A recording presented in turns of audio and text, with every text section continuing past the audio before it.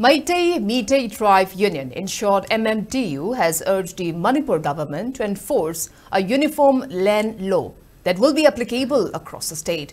In the press release, MMTU Secretary Mmtu emphasized that the current land law established in 1959 has led to significant fragmentation within the indigenous communities and has impacted Meitei residents in the valley, leaving many to feel like refugees in their own land. Churamani pointed out that the 1959 land policy fails to address the needs of over 1 lakh Meitei families in the valley who lack land ownership or official land documents, or also known as land patas, for their homes. He also highlighted that despite Meitei eligibility for inclusion in the scheduled tribe list, they were excluded in 1951, leading to disparities in access to protected land.